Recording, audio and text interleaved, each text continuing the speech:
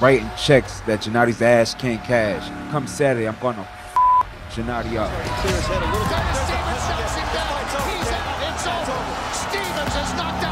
After bagging 3 devastating first-round knockouts in his previous 4 outings, the Brownsville banger, Curtis Stevens, emerged as the first real credible puncher who could potentially carve his way through the unstoppable hype train of Gennady Golovkin. He's in my hometown, and come Saturday, I'm getting in destroying him. Too much talking, every day, every time. This is my time. Stevens was a former light heavyweight who had decided to trim down to middleweight in an attempt to weight bully and bash around the naturally smaller guys.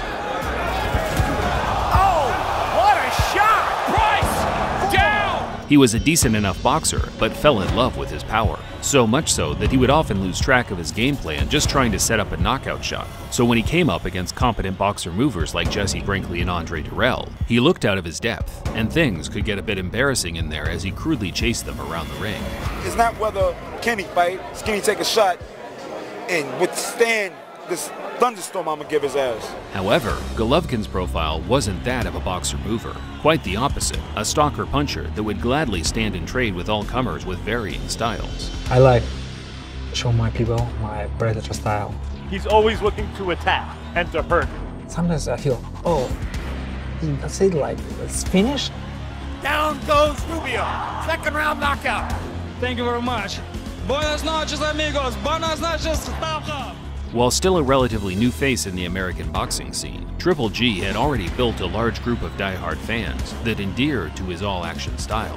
His persistence to make every second of the fight a phone booth-style brawl was a harken back to the old-school legends like Jack Dempsey and Henry Armstrong. Good left hand to the body and left to the head. Down goes Boxler. Yet, he did it with a modern Eastern European-style twist, with unusual feints, shimmies, and punching angles that kept the crowd, but more so his opponents, on their toes, until the inevitable knockout shot landed. Now Golovkin's gonna have to do what he has to do, like that, to get Macklin out of here. Puts Macklin down. After the second round, I understand it is not boxing.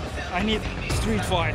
Like, just broke him. Golovkin, much like Tyson, had an aura of invincibility that struck fear into his opponents. But that's what made the Stevens fight so interesting. Curtis wasn't afraid at all.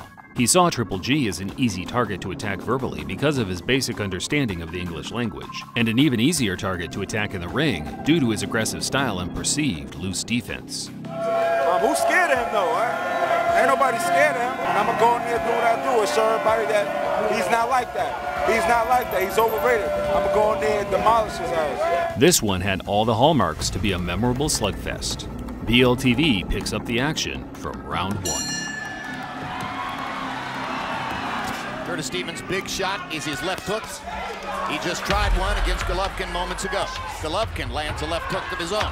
Well, Triple G is doing a good job starting out early with his jab, trying to keep Stevens away from him so he can't land that left hook. Thing to see Golovkin backing away from a guy, but he respects Stevens' power. And good left hook, keeping his gloves up and focusing on defense. Now he tries a big shot. Stalled Golovkin's normal early rounds attack. And Stevens landed a left hook that knocked Golovkin's head back. That's what his corner wanted. Right hand for Golovkin. Stevens with another little counter left hook. Good right hand by Golovkin. Good left hook by Golovkin. Down goes Stevens. There it is. Cossack Thunder in round number 2. Stevens' face told the whole story of how the opening rounds in early knockdown came about. Golovkin wasn't just a slugger, more so a calculated offensive beast that, when he lands, it's always with bad intentions. He runs across the ring. Bangs Stevens into the ropes. 10 seconds to go in the round. Body shot. Looking upstairs. Misses with the left hook. Lands a right hand. Wobbles Stevens with it. One more right hand, and the round comes to a close.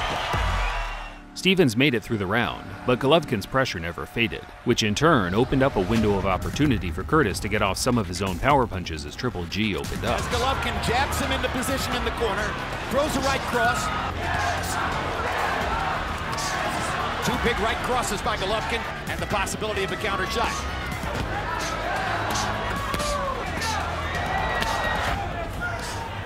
Those are clean shots he's landed. And he followed that last right hand with left hook. It's a right hand. Golovkin lands an uppercut and a left hook. Taking advantage of Stevens' offense to counter with a couple of shots down the stretch. Stevens' chin held up, and he started to make the fight more competitive as it approached the midway stage. Golovkin knocking him back with the jab, lands a right hand over the top. Stevens much more aggressive than he was in the first 3 rounds. Now countering Golovkin's big stuff with big stuff of his own. Lands a left hook there. Oh, big left hook by Stevens. Momentarily wobbled Golovkin. Golovkin lost a couple of rounds, which served as the wake-up call he needed to get back to work and start forcing the issue on the front foot. Something Eastern European fighters seem to do very well. He's landed some good shots in this round. Now Golovkin with a body shot and a right cross, and momentarily hurt Stevens. Good comeback uppercut and a right cross by Stevens. And the left hook. Golovkin trying to measure him one more time. Right cross for Golovkin. Body shot, uppercut, right cross. Very active round for Gennady, who wobbled Stevens with a couple of shots and is still seeking a knockout. Nothing easy for him. Golovkin's pressure started taking a toll on Stevens as the former light heavyweight was bullied into the back foot for 6 minutes straight. Even Curtis's own mother had seen enough, storming out of the arena before the bell rang for the 7th. The corner wanted to know why Stevens was against the ropes. I think it was those body shots by Golovkin in the last round, but here Stevens is trying his best to stay in the middle of the ring. Stay in the middle of the ring, but now Golovkin backs him to the ropes. And you heard Andre Rozier say it's not a good place for you. Golovkin keeps his chin tucked well, even if he doesn't always move his head. It looks like if we get a knockout by Golovkin, it's going to be the submission of will variety. 3 of them in this round. Thunder on the liver. Golovkin's still alert enough to back off those hard right hand body shot. Incipient beat down in Madison Square Garden. Because he's thrown back just enough to stop the ref from stopping it. Big right cross by Golovkin. Whipping Curtis Stevens into the corner. And they're going to stop it in the corner. That's a great stoppage. Andre Rozier had seen enough. That's a great stoppage because the temptation with a guy who hits like Stevens. Stevens was beaten into submission by the end of the 8th, folding to the relentless pressure of Triple G, gladly accepting his corner's white towel after putting up a valiant effort. What was your plan for the fight? My plan just box, you know. I know I'm champion. I know I'm better. My power better, my speed better, you know, just I show it for gym, for TV, for my fans, you know.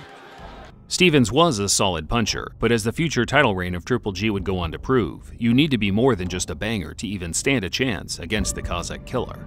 Like I said, in Golovkin fight, I didn't have no game plan. I thought I was going to go in there and knock him out.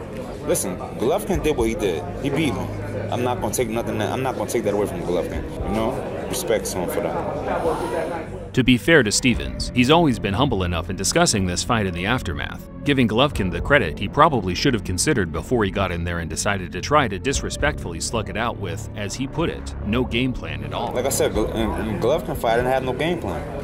I thought I was going to go in there and knock him out.